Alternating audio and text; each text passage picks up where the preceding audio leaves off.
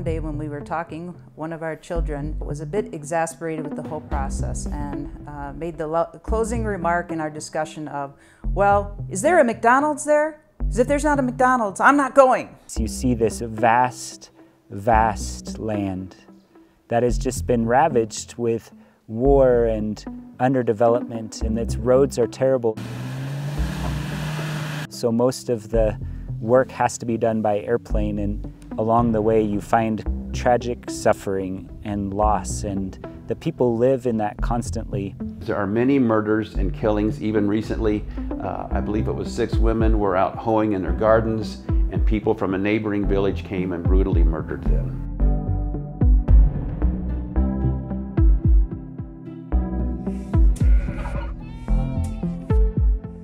When we started the journey with Christian Veterinary Mission, and we started in Nakuru, Kenya, there was many Christians, Kenyan Christians that were serving well and could easily take our roles. And so God showed us a vision for South Sudan through a short-term veterinary trip that I was part of. We went back on a survey trip to the Toposa area, and so we moved from Nakuru and moved to Torit in 2017 and have been working there with the AIM team in South Sudan since then.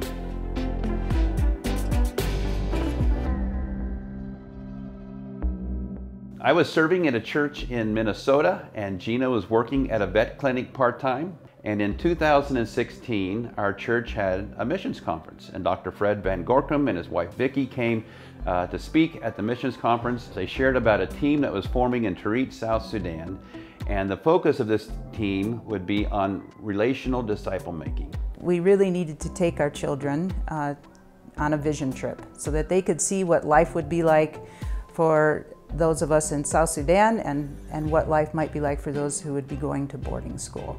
So we went on that trip in 2017. We took 40 days to pray together as a family, and we came back together at the end of that time, and we decided as a family that the Lord was calling us to go to Torit, South Sudan. And so then in the summer of 2018, the 6 of us loaded up some totes and we headed to Nairobi. And we dropped Hazel off at her boarding school, which is near Nairobi, and then the rest of us drove into South Sudan, a 3-day journey by vehicle as we traveled into our new home in Torit. So because of the fight that has been taking place between Keala and their neighboring village called Havorere, one of the people from Havorere came very near to our village, and they found my father was rearing the goats, and they began to shoot him, and he died. And so we went with Gilda that day, and were able to be a part of that funeral for his father, and I got to share the good news of Jesus there at the funeral that day. But as we've been talking with Gilda and our other, there are 4 pastors who are the key leaders in the Kingdom Builders School. What we're hoping to see God do is to establish kingdom builders in places like this village of Keala, where Gildo's father had been living, where he was murdered, and there are currently no churches in this very important village of the Lutuko people group, which surrounds Torit. But I still have that vision that one day I myself will go and be also a kingdom builder in my very place, so that my people will come to know who Christ is and to follow him, just as I am following him right now. And one of the things we're doing in Torit as a part of our school is to establish a demonstration farm. And we are just now in the process of procuring the land for that farm to help come up with some agricultural initiatives the students can take with them, both animal agriculture and plant agriculture, as they go to the villages to help provide for their own needs to support themselves as bivocational kingdom builder missionaries out in the villages. The thing that Gina and I have pursued all along is relational disciple making, to walk with people and to bring the Word of God into those relationships and help them to be transformed, and as we are being transformed along with them. One of the young men who's been so key in all of this is a young guy by the name of Juma. As a young boy in the village, The one thing he could do to be productive was to go out and to dig or to cultivate. But the only payment that was given for that digging and for that cultivating was to be given a little plastic bag of pure grain alcohol.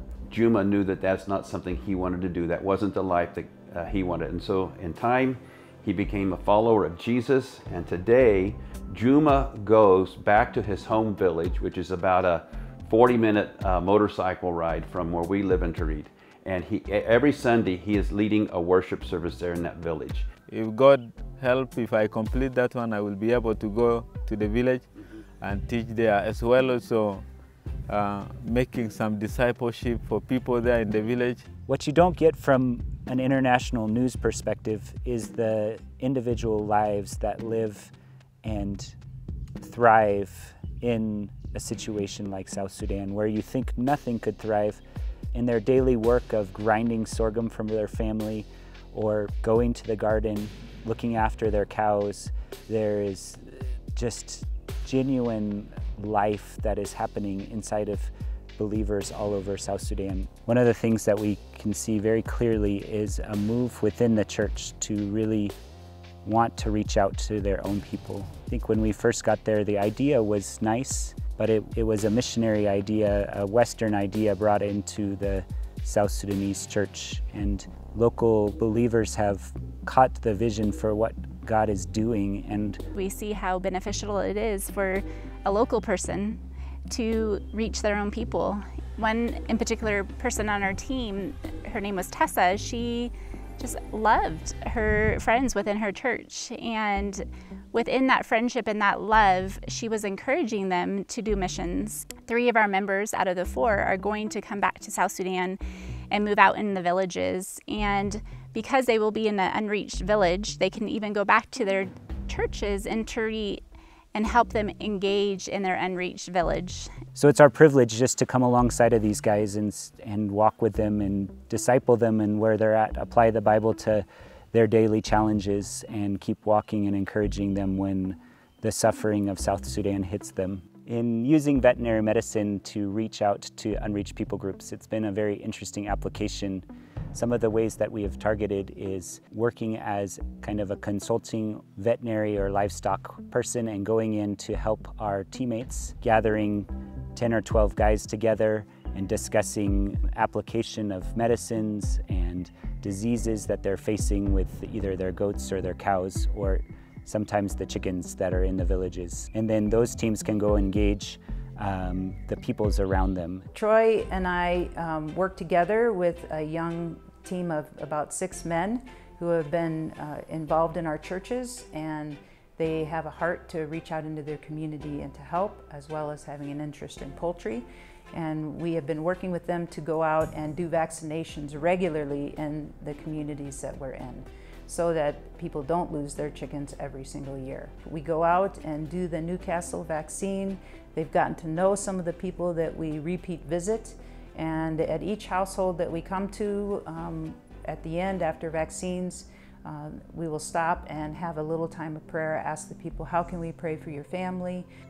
Within the Tarit setting, there's a large group of church members that are studying health sciences. So I would teach the communicable disease classes.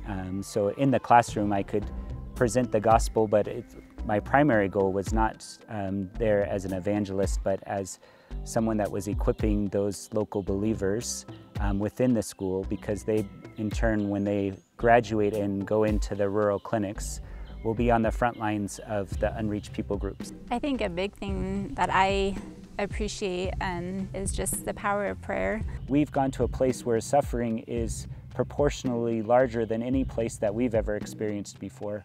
And so that term, transformational suffering, kind of sums up our experience in South Sudan. It brings a picture of how God uses suffering in our lives to bring about transformation, not only personally, but in communities around. So as we left Hazel there at boarding school alone, she definitely had the toughest transition in the beginning. And the Lord really provided through wonderful dorm auntie that really took care of Hazel during her time and prayed with her and walked with her, and many caring people at RVA. Hazel and I were going out for a walk one day, And she said, Dad, I miss Africa. I miss just kind of living on the edge that is being a part of living in Africa. And she said, I enjoyed it so much. So we're grateful that she allowed God to transform her heart and helping her to shape her into the young woman that she is today. And in each of those steps, we saw how the Lord really walked with us in everything and grew our faith as a family.